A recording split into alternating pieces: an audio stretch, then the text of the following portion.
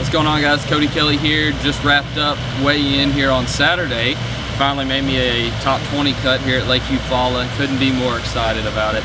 You know, for all y'all that have been following me along through the Rookie on Tour videos, you know, it's been a rough season.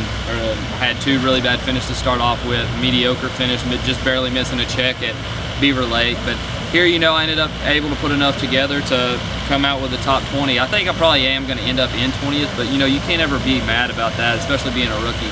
I just didn't have enough. It was a deep pipe for a lot of guys. For me, I just ran out of brush to fish. Essentially, I was just running all over the lake, just throwing a 3/4 ounce football head jig in the brush, put me a big Mega Daddy trailer on there, and when I get it in the brush, just stroke it out. And I don't know if that made any difference.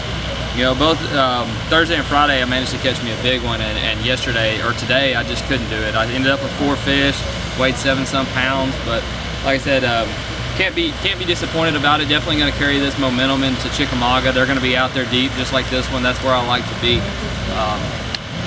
Emotional, mentally wise, you know, as a rookie, you can't beat this.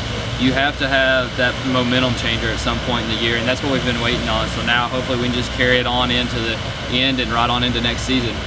Like always, appreciate y'all watching these and keeping up with me, all the messages and everything I get on Facebook and Twitter and everything. Y'all are awesome, and I'll get back with you at the next one.